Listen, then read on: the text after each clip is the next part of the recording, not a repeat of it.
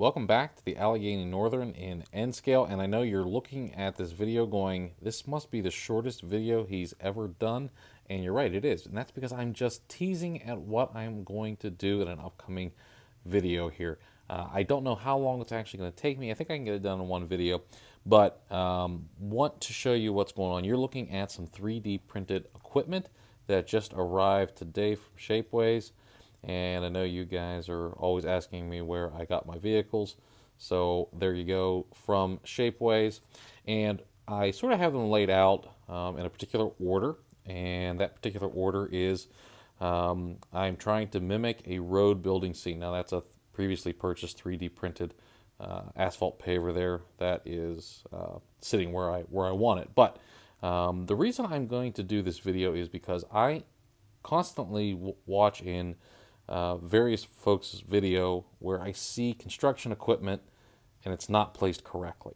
And you go, well, wait a minute, what do you mean not placed correctly? Well, if you've ever driven down the road, and I'm sure most of you have, and you've seen road construction ahead and you go, oh, great, I'm going to be late for work or late for wherever I'm going, etc., etc. If you've ever stopped and paid attention to some of the equipment and how the site is set up, there is a reason we do what we do when we're working on the roads.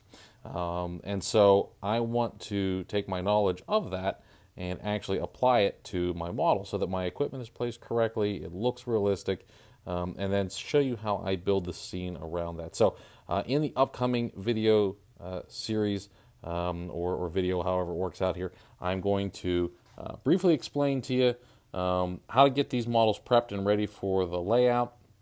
And then I'm going to talk about how I place them, and then I'm going to build the scene. So I'm going to show you what I did. Now I will tell you that already I've taken the liberty of putting the plaster work in. So all this is simply sculpt to mold, getting the base roughed in here, and then it is finished off on the section of road that's already going to be paved with Smooth It, Will Scenic Smooth It.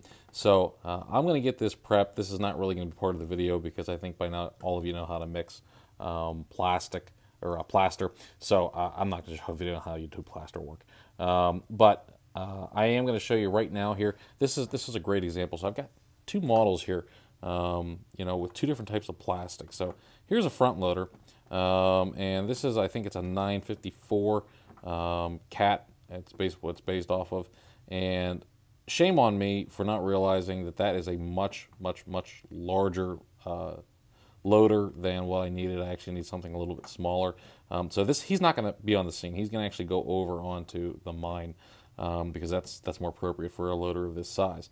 And that's kind of what I'm talking about, making sure your equipment's sized correctly. Here's an articulated dump truck sitting right next to it, and you'll notice the plastics are different. So and that's just the resin that they use to cast it. So I will tell you that this white plastic, you get some decent details, and if the model's not too fine, you can see it's a little bit rough, so it needs sanded, needs cleaned up. It's not as detailed. But when you get something like this with the clear plastic, it's a very high detailed plastic. Doesn't really require any work. It's ready to go. So just note that when you're ordering your 3D prints. If you're ordering 3D prints, sometimes they come in pieces like this little guy does, and that's great because you can either position them how you want them and glue them in place, or you can leave them not glued, your choice. But certain things like these pipes, they don't really need that fine detail, so there's no sense in spending the extra dollars for them. But this video coming up is going to show you how to assemble this equipment to make it look like it's in a realistic scene. And then, once again, we're going to talk a little bit about heavy equipment because that's something that I'm, really interested in, and I'm going to share my knowledge with you. Stay tuned for that. It'll be coming out here in a couple of weeks as I get these models prepped and painted and all the video segments edited. So I don't know if I'm going to get it out to everybody before Easter, but if it's not out before Easter, it'll be out right after. Okay, folks, stay tuned.